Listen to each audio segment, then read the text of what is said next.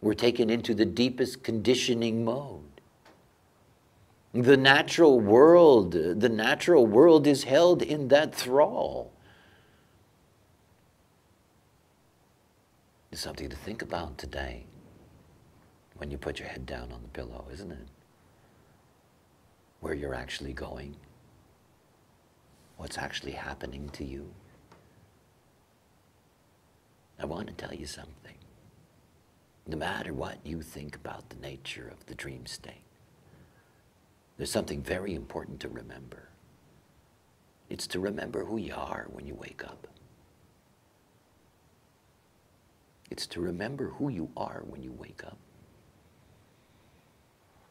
It's to realize that you have a way, whatever that way may be, the this and that of being this kind of being or that kind of being, the strategy and authority that determines the correctness of your process.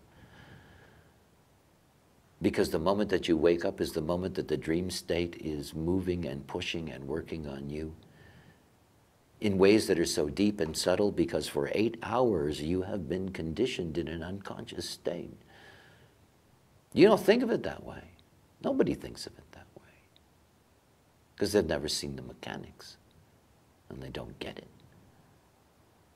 But it's something for you to grasp. And again, it is about not what you do in your sleep. There are obvious things about sleep, you know.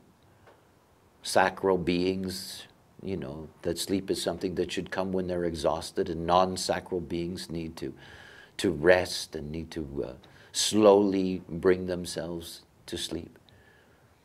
It is unhealthy to sleep consistently in another being's aura. Is just unhealthy. These are things to grasp. But the most important thing is who you are when you wake up in the morning. You know, this is when most human beings forget.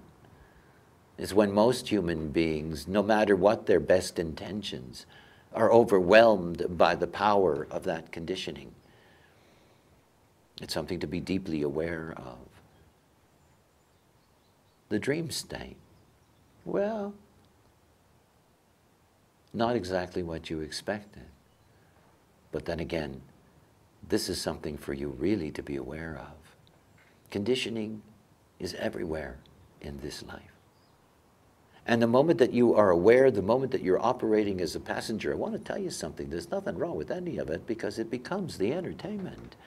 I'm not against dreams. I think they're very entertaining. Why not? Good entertainment.